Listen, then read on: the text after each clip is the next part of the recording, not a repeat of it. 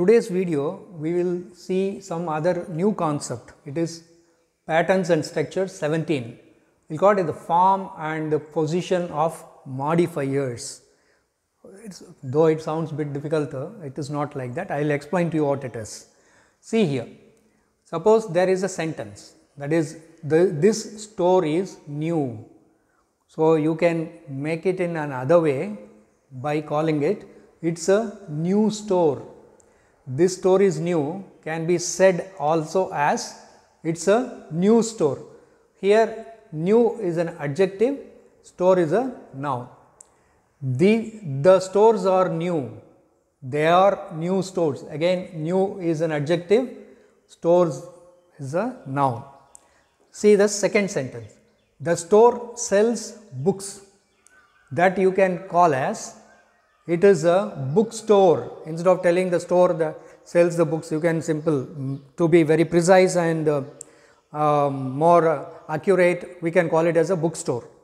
We do not call a bookstore as the store which sells the books. That is one way of saying it, but to be precise, brief in our speech, we can use. So, these modifiers what we are going to see today will be helping us to reduce the length of our sentences and to be brief and precise in our expressions. So, the store sells books, you can say as it is a bookstore. The stores sell books, they are bookstores. So, here book is a noun, store is a noun.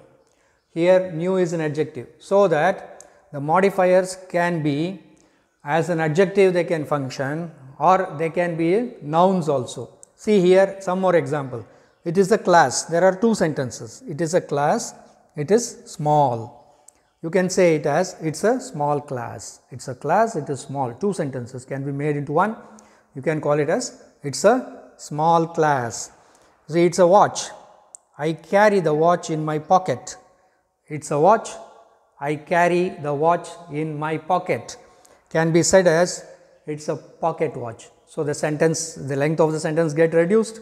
You make it into one sentence. You become more precise and brief. Let us see the rules little bit. A modifier of a noun can be either an adjective like new, small, etc., or a noun like book, shoe, etc., shoe shop, like that. It can be either an adjective or a noun. Such modifiers are placed before the noun. We use it before the noun. Modifiers that precede plural nouns have the same form as those that precede singular nouns. For example, store, singular, new store. Stores, again new only.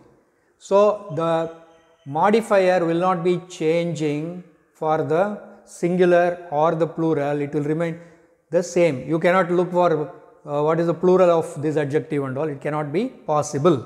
So, now see, it will come like this. A bottle in which milk is kept, you call as milk bottle. Law school, a school or college which teaches law. So, law school. A bus that carries students to the school, school bus. A cup in which you take coffee, it is a coffee cup. It is a class, it is very large, you can say it as a large class. It is a class in which grammar is taught, it is a grammar class. These are trees, they grow apple, they give apple, they are apple trees.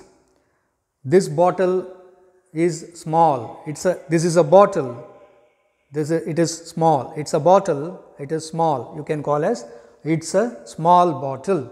I will give you some more example, you repeat now. I will say, you slowly I will tell and you have to repeat with me. It is a book, it is green, two sentences. It is a book, it is green, we can say it as it is a green book. They are books, they are green, they are green books. It is a book, it presents grammar. It is a book, it presents grammar. It is a grammar book. It is a watch, it is a small watch. It's a watch. I wear the watch on my wrist. It's a watch. I wear the watch on my wrist can be said as it's a wristwatch. They are pencils. They are long. They are long pencils. It's an egg. It's fried. It's fried egg. It's soup. It's hot. It's a hot soup. It's a spoon. It's for soup. It's a soup spoon. It's a store. It's large. It's a large store. It's a cover. It's on a magazine. It's a cover. It's on a magazine can be said as it's a magazine cover. It's a cup. It's for coffee. It's a coffee cup. It's a lamp. It's on the desk. It's a desk lamp. It's a bottle. It's for milk. It's milk bottle. It's a room. It's large. It's a large room. So, what is the use of this? It makes our expressions very precise and brief and accurate.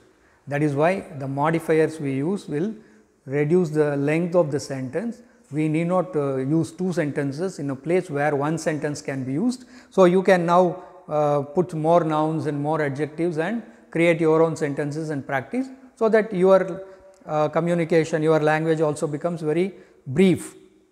That is what Shakespeare says is the brevity is soul of wit. What we speak should be brief. We should not speak in very long complex sentences always. Communication mainly aims at simplicity and intelligibility, that a person should understand what you speak.